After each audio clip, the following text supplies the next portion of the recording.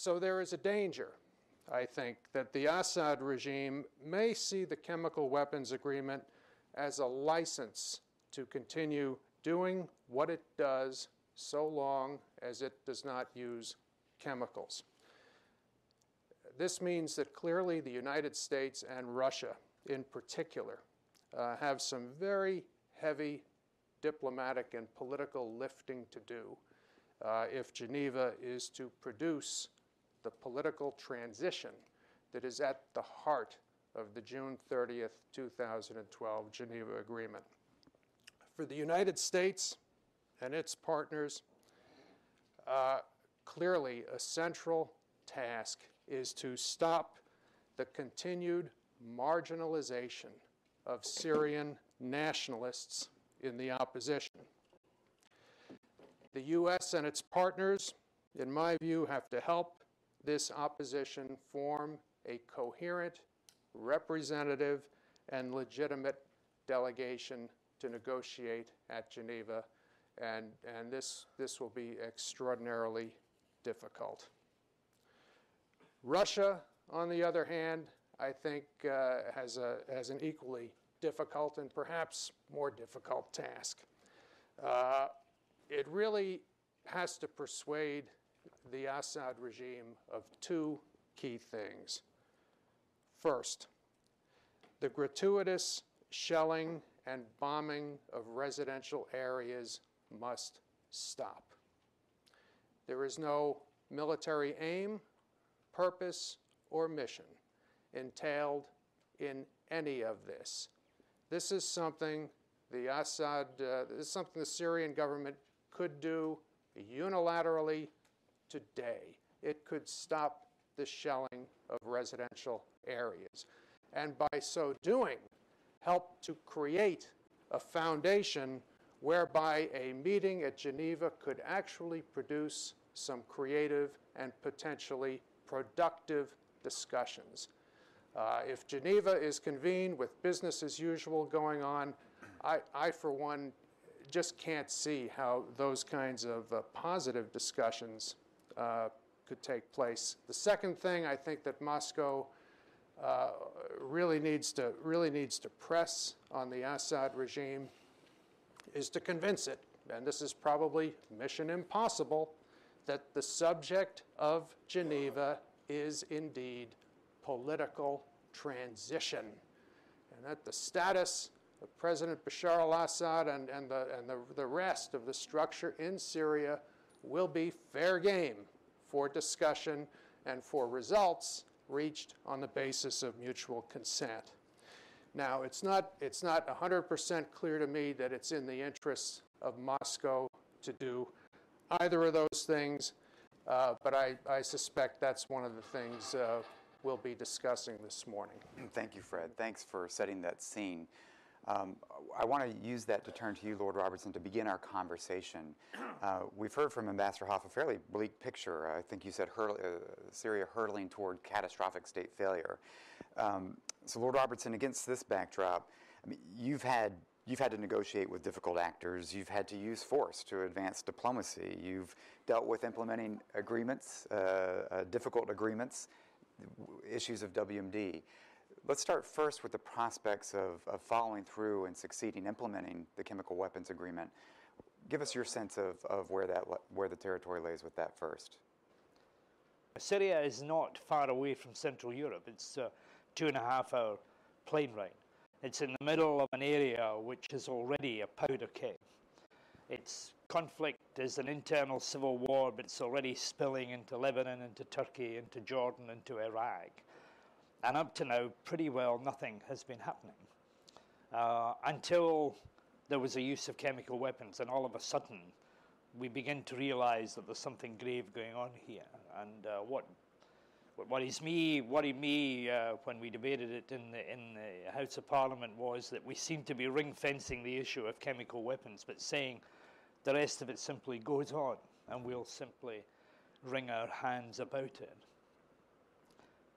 So that's the sort of bad side of things, and I think that what is done almost with one fell swoop is to destroy the concept of the responsibility to protect. Our R2P, which was adopted by the General Assembly of the United Nations in 2005, and sort of gave an indication of what the international community should do if a state imploded and its consequences were spreading around the world. We seem to be saying, well, yeah, we did that. That's a good theory, but doesn't actually matter in practice. What I think now is happening, and what I think has got some good signs inside it, is the fact that Russia has accepted a degree of responsibility for what is happening. I think up to now, and I've argued with Russians, the Russian approach has been primarily negative.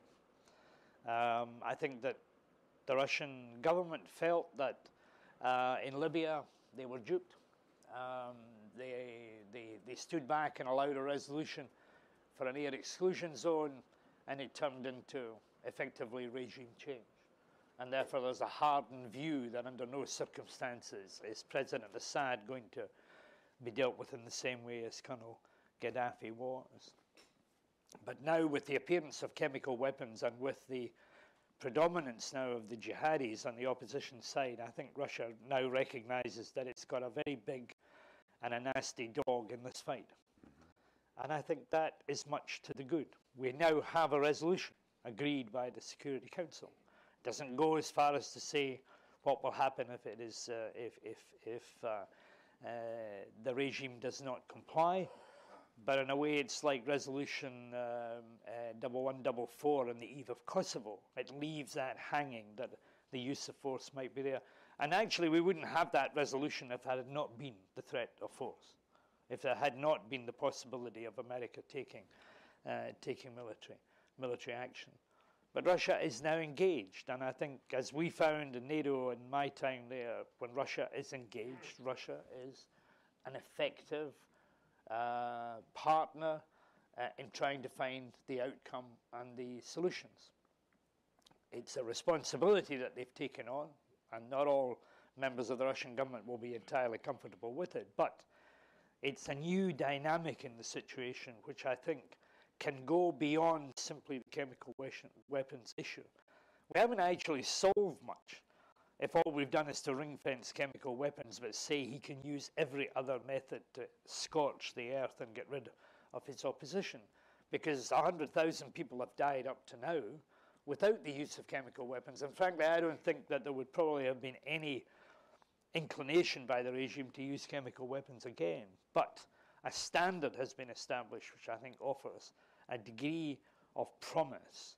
And I think there's now a responsibility on the United States and Russia in particular, but the Security Council in general, to actually deliver more than just the dismantlement of a chemical weapons arsenal, which they denied having, but actually begins to look at the wider implications for the Middle East, which are terrifying, as we have just heard.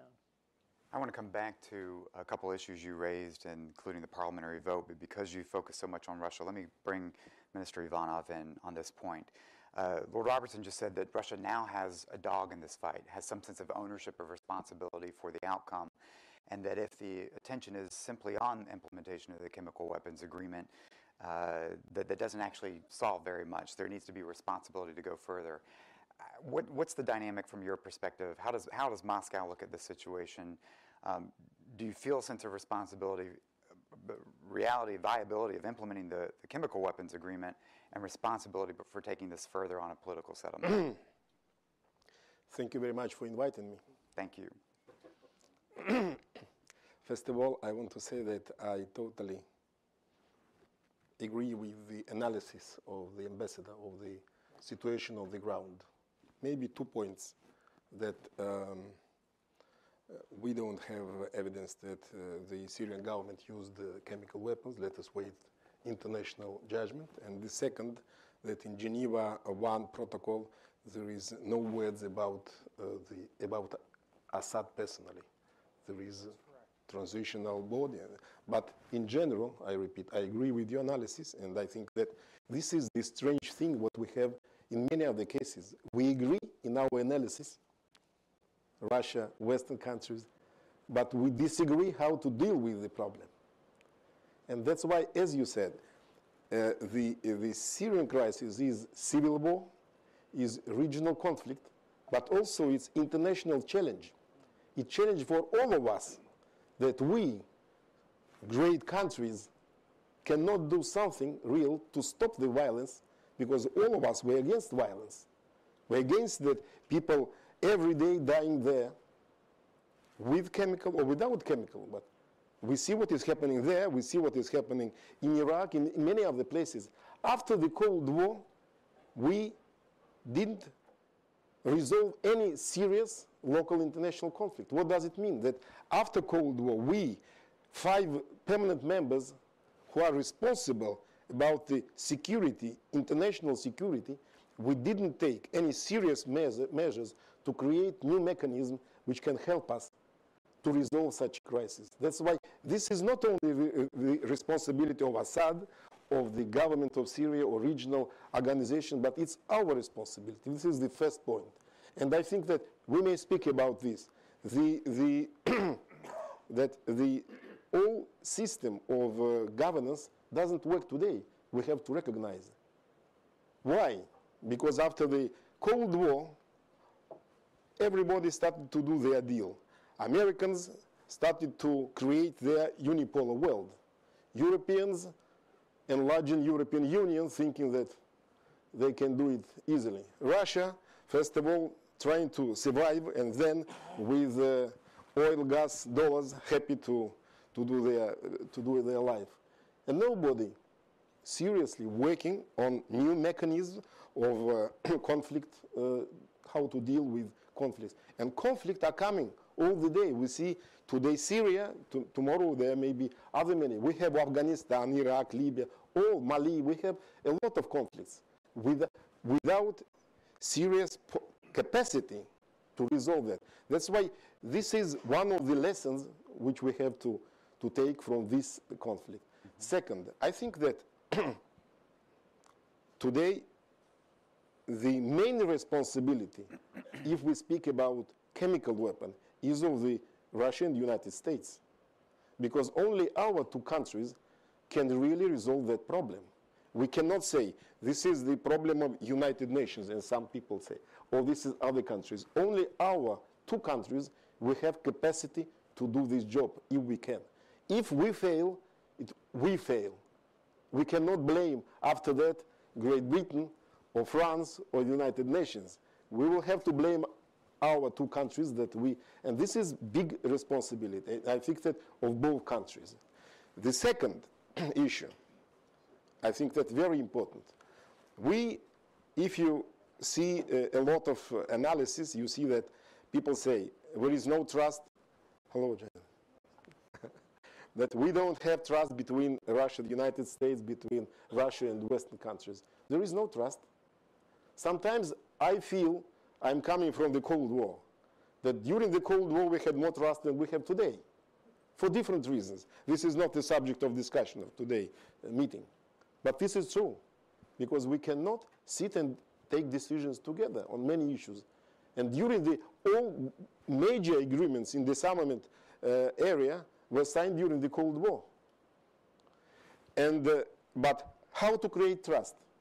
By statements, impossible. Trust you create only working together. That's why if we succeed to work together with positive results in Syria on chemical issue concretely, I think that it will be very big step forward in our bilateral relations to create this atmosphere of trust. Not because the United States will want to give gifts to Russia or Russia to the United States, because for different reasons, or maybe to common reasons, we have the same interest to eliminate chemical weapons in Syria. If we can do positively this issue, I think that also together we can lead the international process for political settlement. I repeat, our responsibility will be higher, not because I want to say that other countries, they cannot play a big role, but our Russia and the United States can, for different reasons, play the leading role to lead the international community to Geneva II and etc. Now you ask me about Geneva II. I think that we have protocol of Geneva I signed by everybody. And you have everything there. not everything, not, but some first steps to create the body from the representative of government or opposition. It will be with full power transitional body. They will have to prepare political transitional period, changes constitution or something like that, and to prepare the country for the democratic elections in the future. It may be 1 year or 2 years, I don't know how many, but it will be under the strong support and supervision of the international community. It means we have the first paper to start to work together and signed by everybody. And this is, I think, that very important challenge. So, Mr. Minister, let me just ask just a quick follow-up on that. You talked about your concern about the system of governance and some of the greater diplomatic issues surrounding this, the bilateral aspect. You've said in the past that the Kremlin's priority is not necessarily Syria itself, but its relationship with America. In essence, that Syria is the diplomatic playing field for how Russia wants to be seen as being engaged in international decisions. From that perspective, clearly this is a victory for Moscow and that you're at the center of the game. But picking up on your last comments, is there a sense of responsibility, is there a strategy for the way forward in Syria beyond the chemical weapons agreement in Moscow? And is there a real sense of ownership of responsibility for not just implementation of the current agreement, but for an enduring political solution? Look, we cannot write history from today. We know some history, what we know from past. We had experience in Balkans, good and bad and good experience. We were against the military operation of NATO in Yugoslavia, but when everybody, for different reasons, I repeat, understood after 78 or 75 days of bombing that it was unnecessary exercise, military exercise, we set it together and started to work on that resolution, which stopped the war and started to create new political situation, new dynamic. With our support, strong support, the same thing. If we voted in the Security Council in favor of that resolution, it means we take the same responsibility as other 14 members of the Security Council for what is happening on the ground. That's why I think that we fully understand that elimination, control and elimination of chemical weapons, it's not the final story. It's only maybe the first, but in parallel, not waiting the elimination till 14 and after that start the political settlement.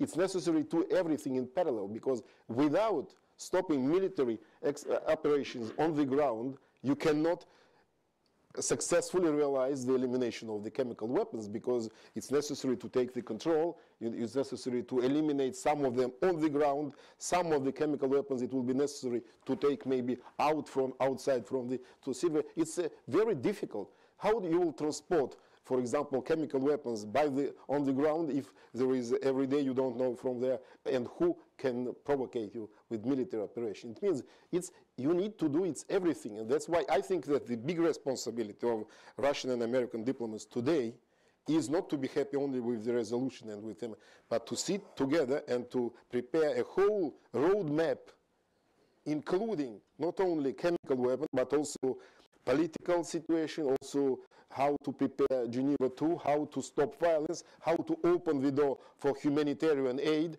how to help to refugees, millions of refugees outside. It means a lot of this is the whole picture. And if we have success in this, I think that it will be very good signal, not only for bilateral relations, but also to work together in settlement of many crises, starting with Afghanistan and going to the other regional problems. I think that's really good news, because I don't think that's what the public perception of the Russian attitude at the moment is. But perhaps that's a perception that we've got wrong. Because we don't come here to speak to Atlantic Council.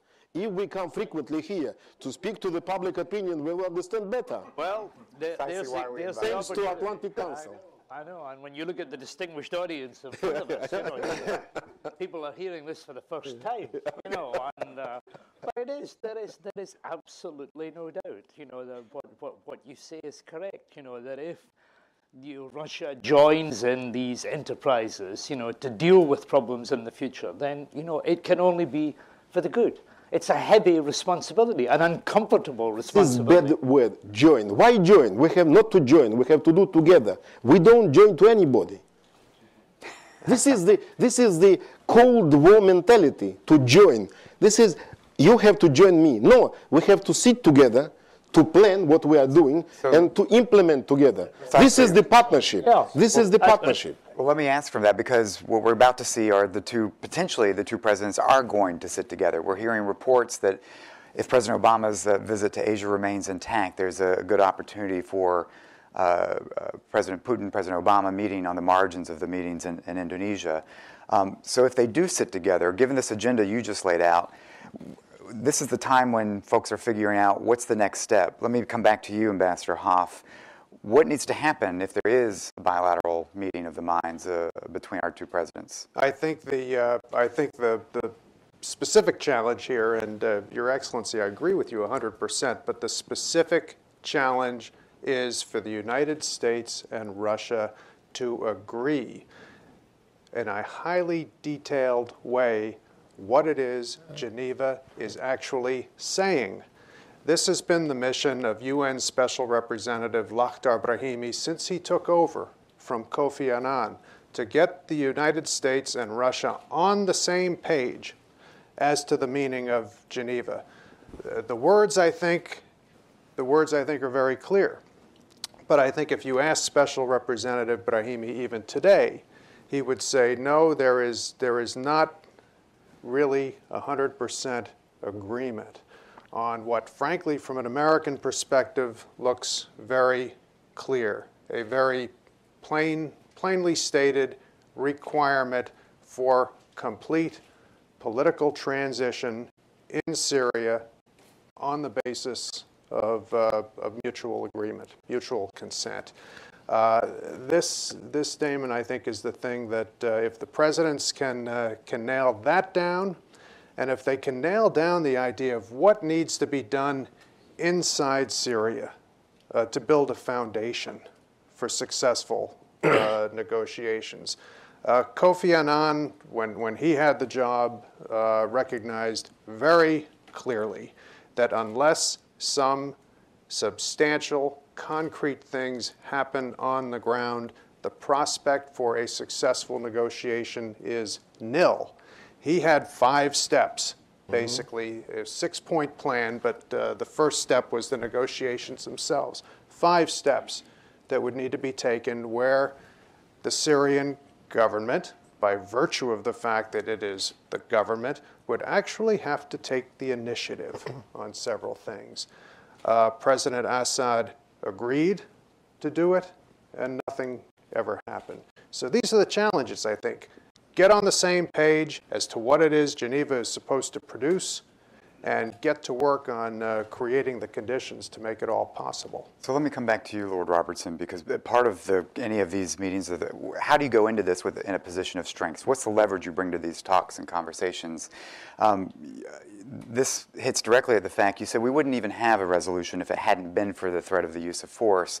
But what's the dynamic now where we've seen in your country, the UK Parliament, balk at the idea of using force, the prospect that if President Obama had gone forward with a vote in the U.S. Congress, that it also would have been defeated. Two questions about that. How does that impact the leverage, the negotiating dynamic, the dynamic that's in play now on the way forward, particularly as President Obama looks forward to sitting down with President Putin perhaps on this? And then I want to come back and parse a little bit, since we all know you as an incredible politician in the United Kingdom, to help us understand a little bit more the dynamics inside the parliamentary vote on this. I think that might be beyond my capabilities as a politician to do with that. I think the dynamic in the present situation is that force was threatened. It's still there. It's still on the shelf. And it's still behind it. And I think one of the reasons, in my view, that Russia has become engaged, well, let's say joining or whatever, but has become engaged, it's because that new factor was in play. And I think it was not something that Russia was in favor of, to put it mildly, and wanted to avoid. So it was an incentive. As we've seen in the past, these things are required if anything is actually going to happen in the diplomatic game. I think it was Kofi Annan once said, diplomacy is good enough, but diplomacy backed up by the threat of force is much more effective. So that has to remain there. And I'm sure that President Obama is reluctant to do it. General Dempsey, on behalf of the military and the United States, has cautioned about the consequences of doing it, but it's still there, and it's quite potent, and it needs to be in the mind of President Assad and even of the opposition to what is going on. Sure. So maybe without parsing all the politics of the vote, the parliamentary vote did spark some debate here. Is this a greater sign of a real questioning of the United Kingdom's sense of its own political will to have a certain amount of global ambition, coupled with concern about its actually capability to sustain the military clout, to have that ambition? Would you read more? Is it right or wrong to read into this parliamentary vote what it signals about perhaps the role that the United States' closest ally is willing to play in the coming years? Well, I hope not. I think that the United States Congress in many ways reflected a lot of the thinking. I don't think that they took the lead from what the British Parliament said, because they were thinking it through themselves. There is an exhaustion at the moment with international involvement, never mind international military activity. And I think people look at Syria without the expertise that some of us have, and as Ambassador Hof has illustrated, and it looks so complicated, so difficult. What do you do about it? Where would the military action take place? What would it seek to achieve? And I think perhaps with that ill thought through, parliamentarians reflecting a weariness by the electorate in a whole sort of said, not this time. This is one step too far. But that's actually what happened in the Balkans in the 1990s. Nobody did anything after 1990 when the barriers went up in the Crimea. And it then became a horrifying sort of night after night, picture after picture, horror story so close to our capitals, until it got to the point where action had to be taken. And actually that was action taken with Russia, Ukraine, and other countries at that time. And I think there will come a point where, and this may well be the point, the chemical weapon point, where people start to rethink what their obligations and responsibilities are. I agree with Igor that there is a lack of leadership. There's a vacuum at the present moment. There's an insufficiency of relevant institutions, an unmodernized United Nations and the rest of it. But actually, there is the responsibility to protect a concept that was dreamt up and endorsed by all of the nations in the United Nations, and we seem to have completely forgotten that that is there. For imploding states with a consequence outside of their borders, we've actually got a policy, we've actually got a mechanism, and we seem to have ignored it completely. I want to come to our audience to bring in some questions from the audience. Let me ask you one last question, Mr. Minister, and then catch my eye. I'll turn to the audience. From Moscow's perspective, how do you read implications into the way the United States, the United Kingdom, Europe has responded to the Syria crisis, the lack of congressional action, the parliamentary vote? How does Russia see the United States and its allies? Do you read something more into how they see their role in the world by what's playing out and what has played out in the past weeks on Syria? 3 points.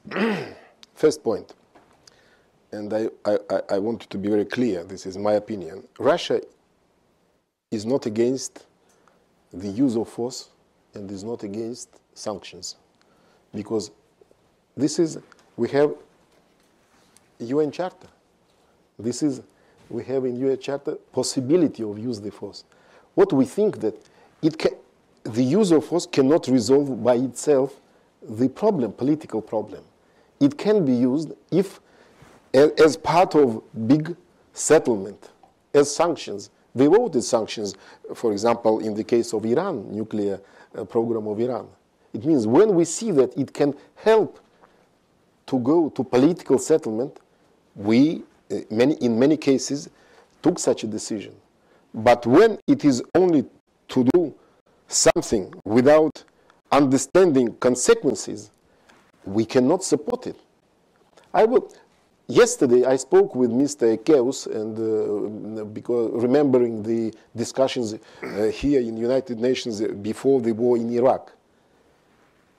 El Baradei and Belix asked some weeks or some months, I don't remember, to present the report about the elimination of chemical weapons, of nuclear weapons, everything in Iraq. It was unnecessary to start military operation, and we see consequences, and we don't know what to do now in Iraq. This is our position. That's why what we ask only to have the dialogue, to sit together, to try to understand, and then, if we agree, as partners, go ahead. And in case of Syria or in case of other countries. In Syria, some people present very simply. Today, again, watching, I don't remember what newspaper reading, something speaking that Assad is our guy of Russia. It's not true. It's not true for many reasons. I was one of the first ministers visiting Assad when he took position as president. For 5 years, I tried to invite him to Russia with the visit, and I failed. It means I will not tell you the whole story, but this is not true, saying, very simplifying the problem. This is your guy, this is my guy. This is our common responsibility, and we have to work together. And I repeat, when we have agreements, and speaking about the Geneva I protocol, this is the diplomatic language of compromises. Sometimes after that, each side try to present. For example, in the resolution about Kosovo, there is no word about the independence of Kosovo as independent state. And some people after many years ago say, no, it means that this is independent. It's not true, because I was one of the authors of that resolution, and we discussed and never mentioned the independence of Kosovo. And now people are trying to explain me what we wanted to say. That's why if we have agreements, we have to have agreements and go ahead with that agreement. Mr. Minister, if I may, I want to bring in our audience. I'm going to ask, I'll come right here to the two gentlemen here. If you can identify yourself for our broader TV and internet audience. Holbrook, Ambassador Holbrook once said, because Igor speaks bad English, that's why he didn't understand. Well, maybe, but this is paper. This is not what I am speaking. This is paper and voted by everybody. Mr. Minister, I must say... It's all right, Igor. I speak bad English as well. But nobody blame you. Oh, I don't know. Well, I think you've both made the case. You speak one beautiful English. Please identify yourself for our audience and ask a brief question. If you want to direct it to someone specific on the panelist, I'm going to collect a couple of questions, and then we'll come back to you. I'm Daniel Serwer. I'm a professor at Johns Hopkins SAIS. Fred Hof posited that an end to the bombardment of civilian areas was an important step at this point. Assad may not be Russia's man, but Russia is the main supplier of the weapons with which Assad is attacking civilian areas, and Russia could stop it, if only by cutting off the supply of spare parts and other things. Would you be prepared to do that in order to lay a proper basis for Geneva II? Thanks, Dan. Let me pick up the question right next to you. Thank you very much, Damon. Edward Joseph, also with Johns Hopkins SAIS.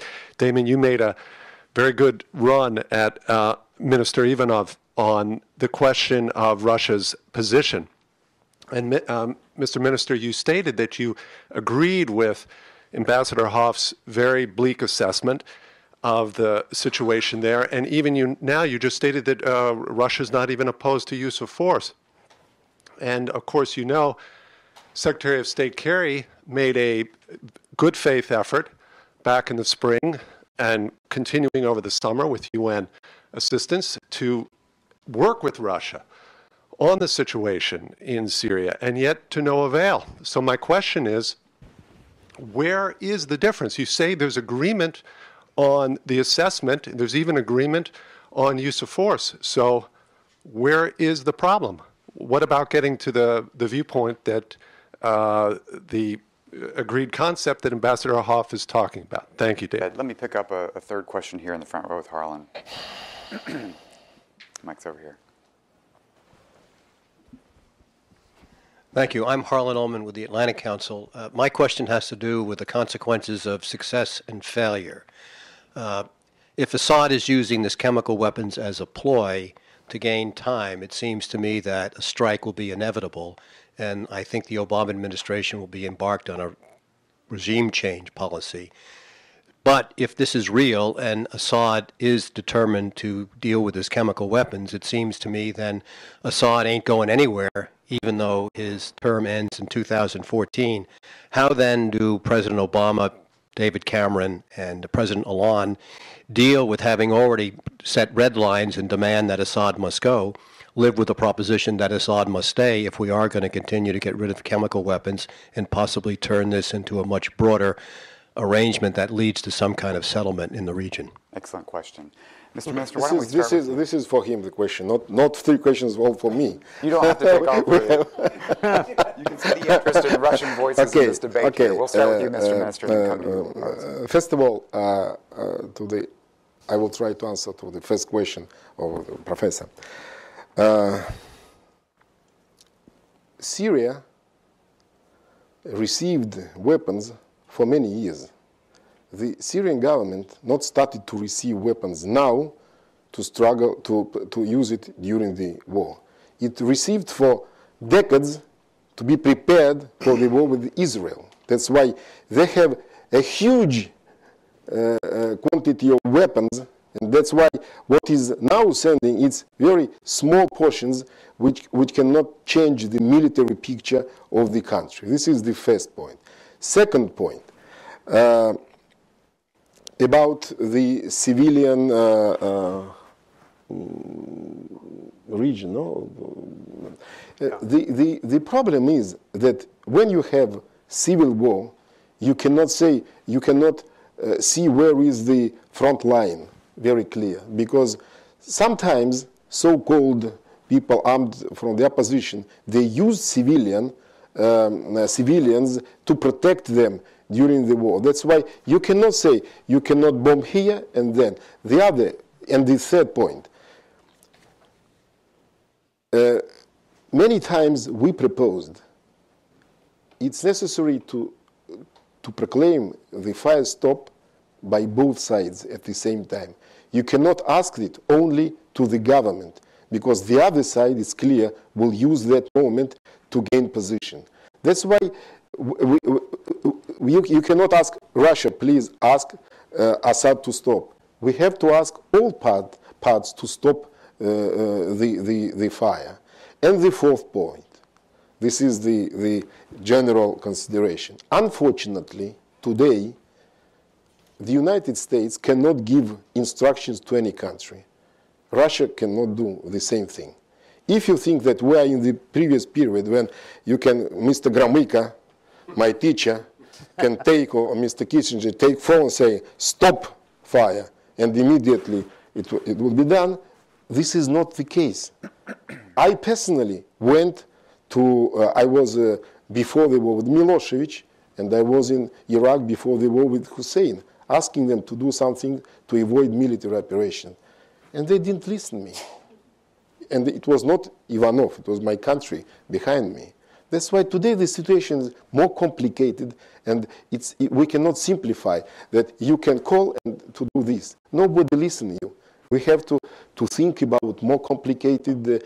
I think that the main tool what we have as international community to do it together, to have the same position and to be strong, then to demonstrate to this or that guy that they cannot avoid possible consequences of what they are doing.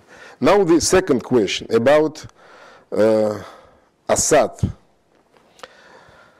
and what it's necessary to do. The problem is what one big but very simple difference before last agreements. that Americans partners, they concentrated all their attention to one main question, to change Assad, without telling us how won't you do it, who will be the next guy who take power, what, and only concern, we were saying, let us speak about, to see broader picture. Let us see how to go to elections, or how to do the transition. And that's why in Geneva, I think that it was reasonable agreement between all of us, signed by the United States and by Russia, that it's necessary to create a transitional board with full power, with the representatives of government and of opposition, etc., etc. You know everything. That's why when we reach such agreement, we signed the paper. And now I will tell you, I think that we have to be very pragmatic in many things. After when we stopped military operation and reached and started to work on the political settlement in Yugoslavia, with whom we signed the agreement? With the same guy, Milosevic. We stopped the war with Milosevic. And he was unacceptable for our Western partners. But my question was, it was necessary, I am ready to sign with anybody if I want to stop the war and to start the political settlement. At that moment was Milosevic, and after that Milosevic, you know where he finished his history. David, That's what. Parallel. if I may, just a couple of quick comments on the questions. First of all, about the bombardment of civilian areas and the nature of civil war in Syria. For us Americans, when we think about civil war, certain images immediately come to mind. General Grant bearing down on Richmond and Petersburg, and General Lee desperately trying to stop him. A war of fire and maneuver between combat units. Precious little of that is taking place in Syria now. Yes, occasionally there's a city block that will be assaulted in Aleppo or someplace, but there's very little going on in the way that most Americans would conceive of the civil war that took place in this country from 1861 to 1865. What's happening to civilian residential areas is quite different. Helicopters deliberately hovering over hospitals and bakeries and dropping barrel bombs down on them. This sort of thing is entirely gratuitous. There is no pretense of military targeting in all of this. Yes, there are rebel elements in some of these neighborhoods, but there is no attempt whatsoever to seek out military targets. Absolutely none. One thing Russia could do under these circumstances, I mean, it's easy to decry the problem. You know, what can be done about it? Very quietly, go to Assad, discuss the problem with him, and say, look, until we hear from Lakhdar Brahimi that you are cooperating with his initiative 100%, you get nothing from us. Whether it's under contract or not, you get no political defense in the United Nations. We're not going to make a press conference here. We're not going to share this with the Americans or anybody else. But here is how things work. When we hear from Brahimi that you're playing ball, then things can return to normal. On the chemical things, is Assad using this to gain time? Of course, but that doesn't rule out the possibility that he could comply with the provisions. If I were advising him, I'd advise him to comply 100%. Take the air out of the ball, lengthen the clock. The difficulty here, the objective difficulty, and it's not just a matter of the United States saying Assad should step aside. The difficulty is if Bashar al-Assad becomes universally recognized as the party to a contract that now has to be implemented over a long period of time. This is the worst possible news for Syria and for the neighborhood surrounding Syria, because the humanitarian crisis will deepen, the impact on neighbors will deepen, Syria will implode economically and otherwise, because whether you like it or not, as long as this guy is on the scene, Syria is on a one-way trip to being North Korea in the Levant. So, Lord Robertson, how do you deal with that point there, building on Harlan's question about the consequences of either success or failure, the potential of Assad's continuing role in this in years to come, the parallel that the minister drew with Milosevic? Well, the deal was signed, the Dayton Agreement was signed with Milosevic, and that stopped the war in Bosnia. But it encouraged Milosevic to do what he did in Kosovo. And he went on to do that. So you're pragmatic in one After case. Kosovo, it was signed also with Milosevic. Well, yeah, but that was and had he remained in power, goodness knows where he would have started, where he would have moved to next, maybe Montenegro. But anyway, I think you can be pragmatic, but you also have got to be principled too, and you've got to face up to the reality that Ambassador Hof has actually put forward here as well. That the pragmatism has got to involve looking forward. What sort of process is it that we're going to get? I think we're going to hear a lot less of red lines in the future than we've heard up to now. That's my guess. But I think we're now into the tangled world of diplomacy, where Igor Ivanov has been always a great practitioner. And lines will be blurred, and I think sort of statements about what's acceptable and what's not acceptable are going to go into the maelstrom of that, and that's a good thing. It's absolutely right, and Russia is now very much engaged. Igor Ivanov and I were both together at Pratica di Mare Air Base in Italy for the setting up of the NATO-Russia Council. And at a press conference that was held afterwards, President Putin, myself, and Prime Minister Berlusconi let's say Vladimir Putin and I tried desperately to get any attention away from Prime Minister Berlusconi at the time.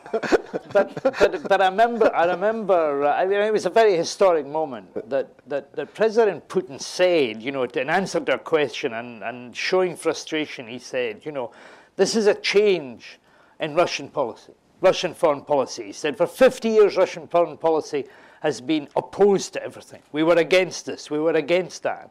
Where has it got us? I answer, absolutely nowhere. And that was a sort of breaking point. And the ambassador of Russia to NATO is sitting in front of me here as well, and he remembers me going over the transcript of that day as well. It was true. Yeah, absolutely. And I think now we're into that new game, and I think that the pessimistic prognosis that Ambassador Hof has rightly painted for us might well be changing, because everybody is engaged in it. But I was sort of saying, Igor, you slipped away from this question about arming the Assad regime. Has Russia actually supplied the S-300 air defense system? No. Interesting. Conventional weapon, yes. So, gentlemen, let me bring in some more questions from the audience in our last 15 minutes. I'll start with these two gentlemen in the back here. Please introduce yourself. Brief question, please, and if you want to direct it to anyone in particular. My name is Bassam Barabandi. I'm a Syrian living in DC. Mr. Hof, I have a couple of questions and notes. Basically, what I would like to represent here, how the Syrian look at United States, Russian, and the NATO in a way or other. I cannot say I represent anyone. Mr. Hof, first of all, thank you for all the articles that support Syrian revolution. The point is that I think that most of the Syrian, they feel that the Security Council resolution on chemical weapons is as bad as Assad Act on Syria.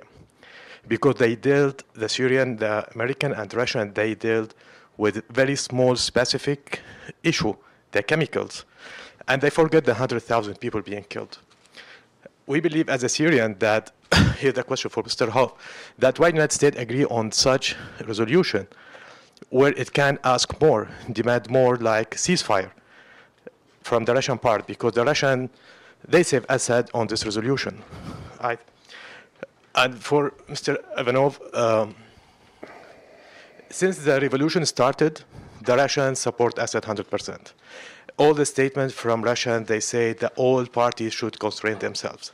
You will make equal between the civilian demonstration on daily basis and the machine killing of Assad on daily basis from day one. It's true that Russians have a contract to send weapons to Syria since a long time, but in the last, let's say, 2 years, the Russians, they used to send only spare parts according to your own papers or documents, Russian papers. It's only spare parts for helicopters, M16 or whatever, M18, Mi-15s, whatever it's called. So according to all the Russian reports, you were sending spare parts. You were helping Assad to kill. Unfortunately, the American administration, they are busy in its own domestic reason or domestic issue. So they are not too much worried about. And the Russian administration, just 1 minute. Please. And the Russian, they are just busy to humiliate the American administration in Syria. So I don't know how this join together or work together can work in Syria. Thank you. All right, the gentleman, please.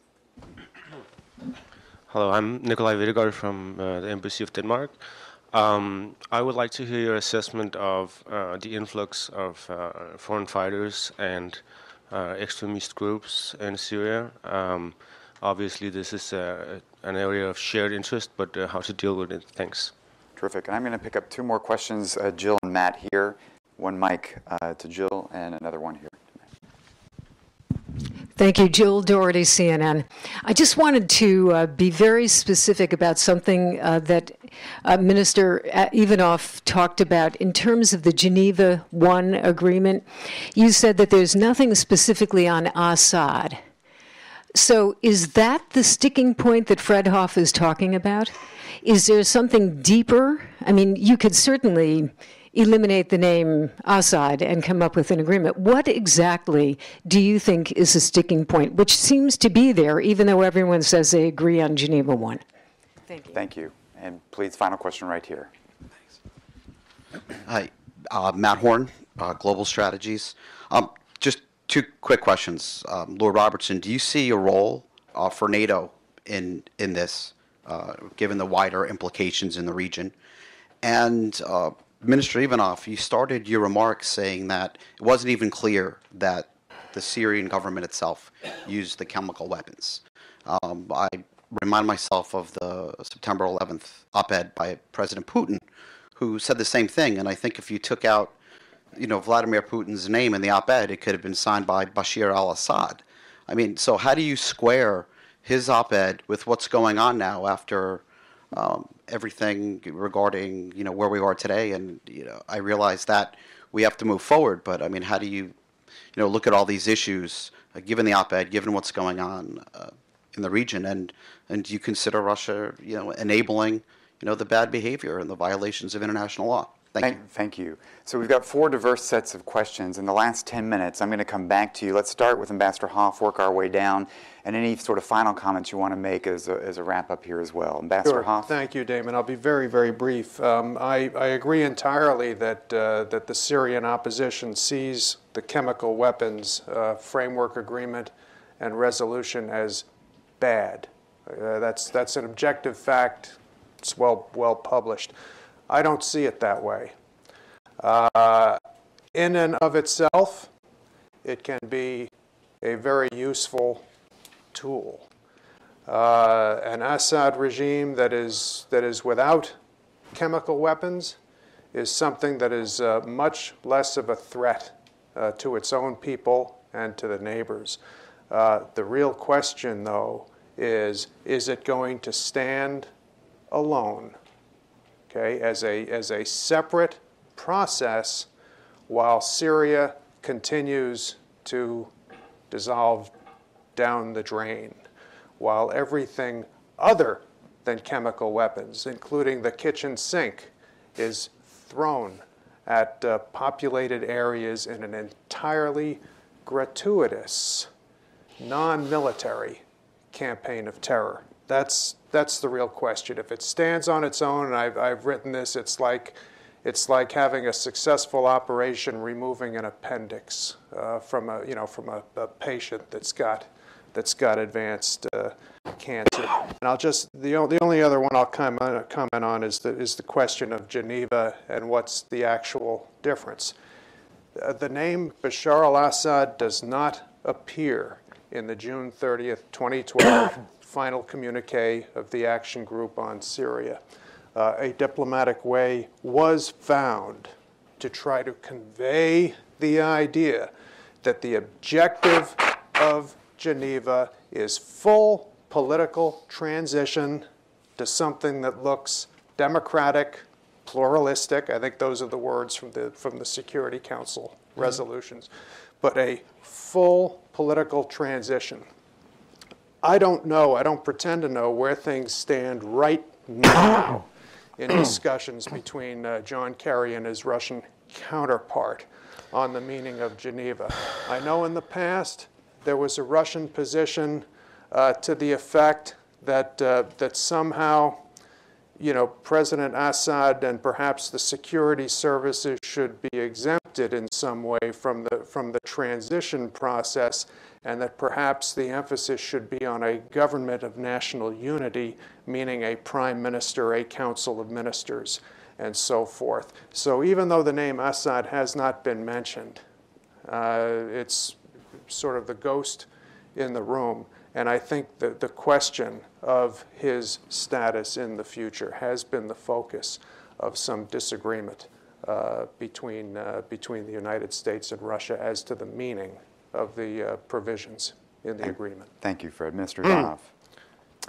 First of all, about your remark that that resolution, Security Council resolution, saved Assad.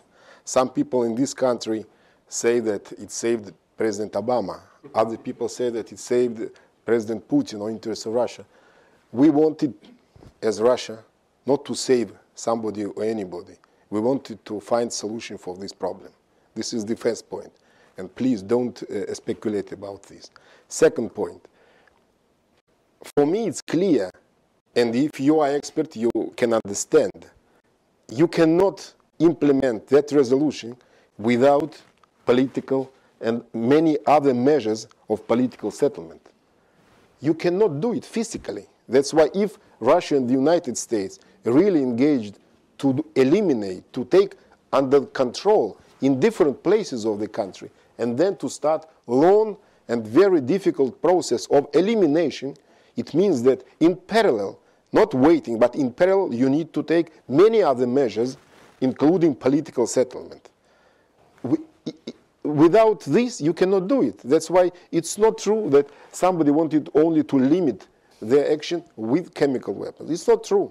This is the first, but it was necessary to start, and this is, it was good point, coinciding not only of Syria, because coinciding because we want to eliminate, we are doing in our countries eliminating chemical weapons, and we wanted to eliminate in the world the chemical weapons. We coincide totally, Russia and the United States. That's why this is only to start, and this is very important. Now about the weapons to Assad. The weapon, we signed a lot of contracts before, and we, as Minister Lavrov said many times, we don't violate any international agreements or any international rules doing what we are doing. Because you have on the other side also countries without any justification sending weapons to the armed group of the opposition. That's why it has to be something comprehensive, if there is something comprehensive. It cannot be unilateral. Now about G1, I agree totally with Ambassador. The main thing is that we decided to open transitional period. And during that transitional period, to create somebody with representation of the government and of the opposition. That's why it's necessary. We don't know who will be from the government, but it's clear it will be not President Assad. in that transitional board. And that transitional board will have full power in the country. This is very important. For all I don't know, 6 months, 1 year, but that transitional board will have full power in the country till elections or till something. And this is the main thing. This is not the problem on one person. This is in general the process which we can open if we do it. Now, about the role of NATO, this is for you, not for me. Right, I suggest not to use NATO, but this is not. It's my helpful suggestion. and the final point, not answering to. I'm sure that I repeat, and I think that after that we have the other meeting with the Atlantic Council delegation. I think that this is really, from my point of view, very difficult but very good chance to start real dialogue, Russian-American dialogue about international security. This is not because one wants to engage the other, but this is in our interest, not in the interest of Russia. It's in our interest to have dialogue, to work on that issue, to give good example that we are working, and to create new atmosphere of trust, doing together what is in interest of national interests of two countries. Thank you, Mr. Minister. I agree very strongly with that, and it comes back to the question the Danish colleague at the back said. You know, there are elements alive in Syria today who pose a threat to all of us. And if the jihadists and the Al-Qaeda elements get stronger and stronger, we've actually got nobody to blame but ourselves.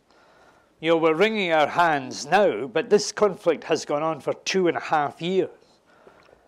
200,000 people dead, huge displacements of populations, overwhelming of Jordan and Lebanon by refugees. So, you know, we sort of say, oh, this is terrible now. The jihadis appear to be getting an upper hand. So, you know, blaming in the past, I think, is useless. We need to look to the future. But there's common ground. These people have got to be marginalized and they've got to be eliminated. If you look back at the history of Bosnia, and I think people should really, you know, we do great lessons learned exercises after every conflict. We look at them and we put them on a shelf and we forget them. The Bosnian situation has got a lot of parallels with what is going on today. The jihadis were moving into Bosnia, exploiting the persecution of the Muslim population in Bosnia by Milosevic. And it was only the peace agreement that stopped it and marginalized them and eventually got them kicked out. So the urgency about a situation where you get a process has not just got to do with stopping the killing, it's stopping the momentum that these guys have been able to achieve up to now. Should NATO be involved? Well, actually, NATO is involved.